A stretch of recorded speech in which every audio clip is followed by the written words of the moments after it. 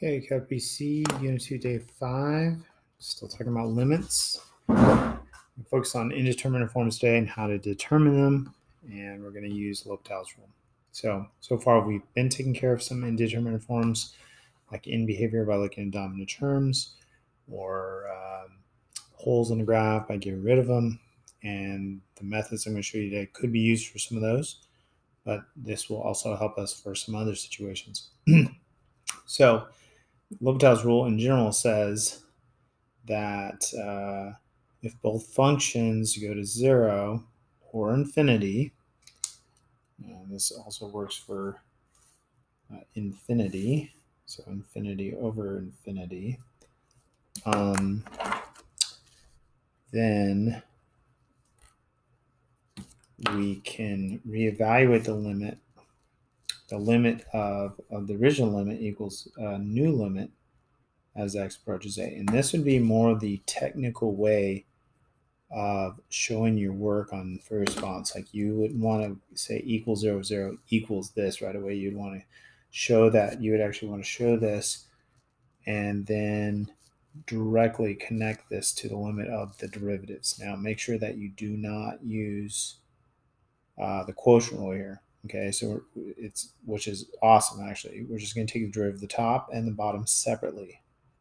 So it's usually pretty clean. I'm going to show you some tough ones though.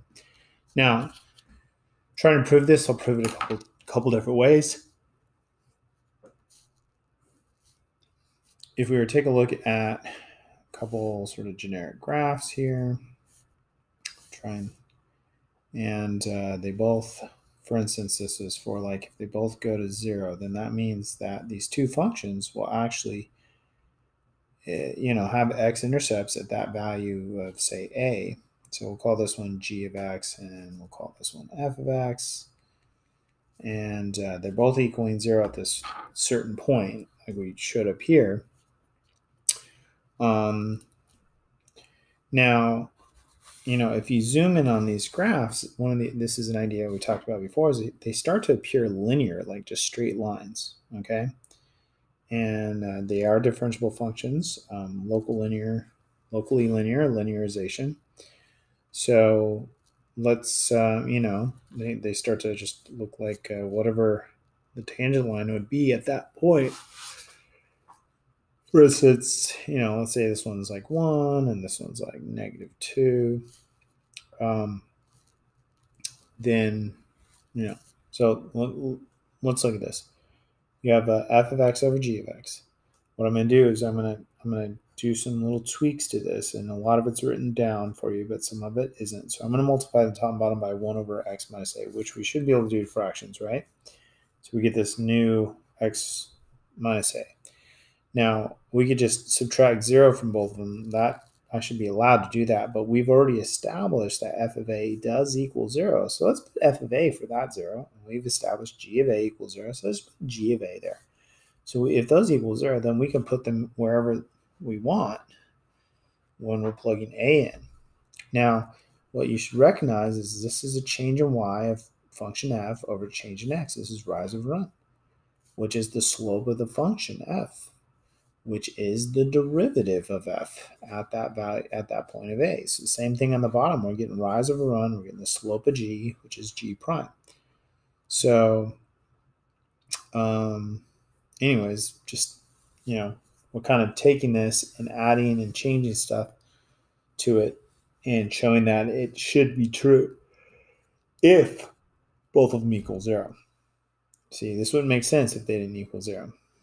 Okay, now working backwards and trying to prove it kind of a different way is we're saying, let's start with the derivatives. This is the definition of the derivative, right?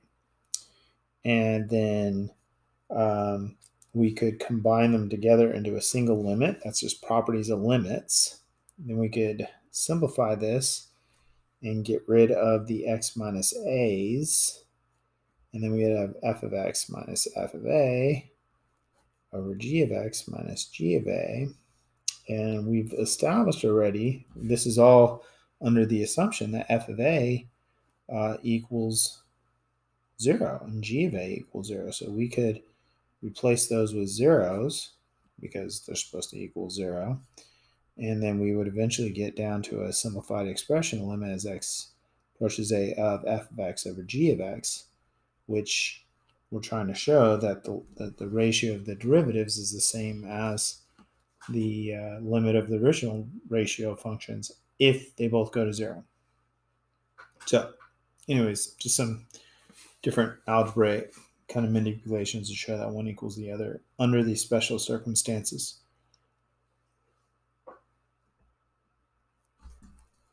So let's try some examples. If we plug 0 in here, we get 1 minus 1 is 0 on the top, 0 on the bottom.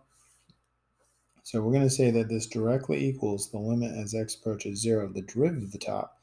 And on the top, that's like to the 1/2 power. So it's going to be 1/2, 1 plus x to the negative 1/2, derivative of minus 1 is 0, and the bottom's 1. So that's going to be the same thing as limit as x approaches 0 of 1 over 2 square root of 1 plus x. And if you plug 0 into that, you get 1/2. Now, if you look at the graph of this original function, we could try it on maybe the calculator real quick.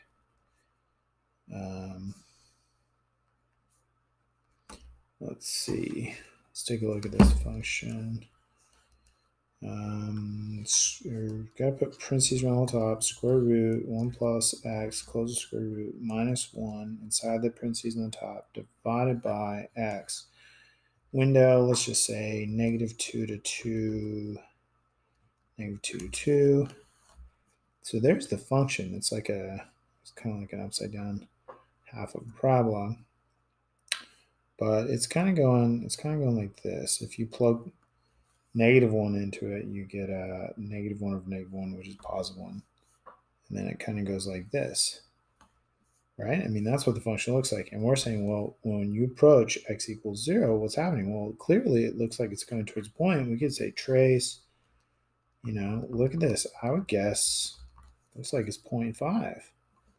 So, I mean, graphically, it looks like it should be 0.5. So that should help you feel better about it.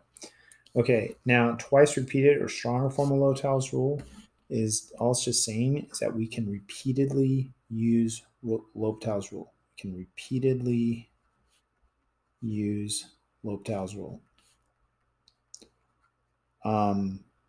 Meaning if you get another indeterminate form, 0 over 0, infinity over infinity, you keep taking the derivatives. And hopefully it's going towards an answer. Something other than just 0 over 0. Okay?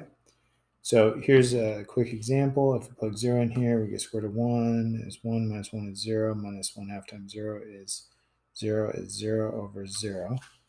So then I want you to show me this before you use L'Hopital's rule. And that's honestly the lazy way of doing it. On first response, that's not good enough. But let's see, that'd be 1/2, 1 plus x to the negative 1/2 minus 1/2 over 2x. And if you plug 0 into this, you get 1 to the negative 1/2, which is 1. 1/2 minus 1/2 is 0 over 0. So that means, well, let's just try it again. And if we do it again, we get negative 1/4, 1 plus x to the negative 3/2 over 2, which we could rewrite in more friendly form if you want.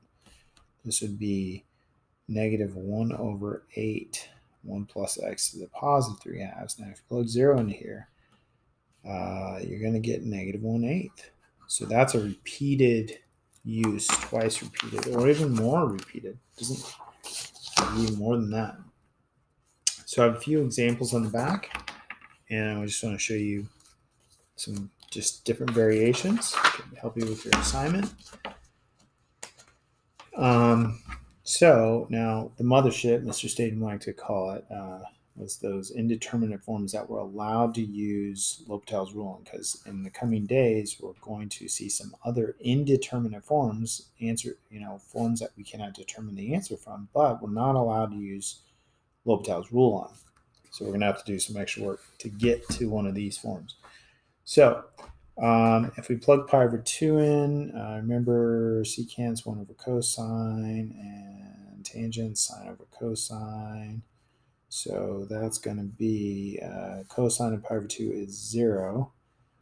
So that's going to go to infinity. And the bottom right here, cosine is going to be 0. So that's going to go to infinity. So you get infinity over infinity. So then we could use L'Hopital's rule. Derivative of secant is secant tan. Derivative of tangent is secant squared. And you're allowed to simplify these. And tangent is sine over cosine. And secant is 1 over cosine. So we could even do that. And it's just the limit as x approaches pi over 2 of sine of x. So that equals 1. There you go. Now the same problem, but maybe take this approach of simplifying it before, and you might be able to avoid using L'Hopital's rule sometimes. Now it worked out fine this time, but let's see if we can just simplify this first. So secant is 1 over cosine, and we started writing this kind of stuff before anyways. Tangent is sine over cosine. So what we could do is say, well, let's try and clean this up. Let's multiply the top and bottom by cosine. And we would get limit as x approaches pi over 2 of 1 over cosine x plus sine x. Now, if we plug pi over 2 into this, we get 1 over cosine pi over 2 is 0 plus sine pi over 2 is 1. We get 1 over 1 is 1. So we didn't have to use L'Hopital's rule, but it did work. But, just something to keep in mind that there might be another or even easier way to do a problem than L'Hopital's rule. L'Hopital's rule is not like the magic easy way to do every problem. Okay, this one, if you go to infinity, what happens to the natural log as you go to infinity? It goes to infinity. And square root of that goes to infinity. Okay, so we're going to take limit as x goes to infinity. So we can't simplify it like the last one. Derivative top is 1 over x. Derivative of the bottom is x to the negative 1/2. Now what we should probably do is clean this up a little bit. So this is the same thing as 1 over x to the 1/2. So we could do, change it so it's not a complex fraction. 1 over x times the reciprocal of the bottom. So I'm just simplifying stuff right now. So I'm going to get that, which is also the same thing as that, and that's going to go to 0, right? Bottom's dominating. So right here, if you plug 3 and you get 0 over 0. Now, this was a problem that this is a hole in the graph, and we've been solving those a certain way. I think this is actually easier probably this time. The derivative of the top, derivative of the bottom, super easy. Plug 3 in and get 1 over 27. I mean, so we could have factored and canceled out the whole and got the same answer. But this works too.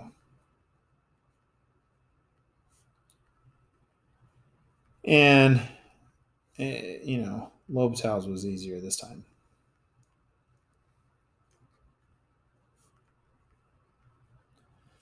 And I want to emphasize easier this time. Sometimes it's not a good idea. Sometimes it'll go in circles. Okay, next one. If you go to infinity, get infinity over infinity, indeterminate form. Let's take the derivative of the top. It's going to be 50 x to the 49 over e to the x. If we plug infinity, we get infinity over infinity again. Okay, so we can do it again. And so we're going to get 50 times 49 times x to the 48th over e to the x. This is going to give you infinity over infinity again. Okay, this is going to take forever. This is not going to finish until we get this x to go away on the top. But what we might recognize is that I think by the time we get there, it's going to be 50 times 49 times 48 times 47 times 46. It's going to be 50 factorial. It's going to be a big number. But despite that being a big number, when you plug e to the infinity in the bottom, It's going to blow up, and the answer is going to be 0. So today's assignment, page 450, 1 through 16. Use L'Hopital's rule in this assignment when you're asked to. Even if you can find the limit another way, I want you to use L'Hopital's rule. I want you to try it out. Get some good practice with it today. So that's it. Try it out. Check your odds in the back of the book.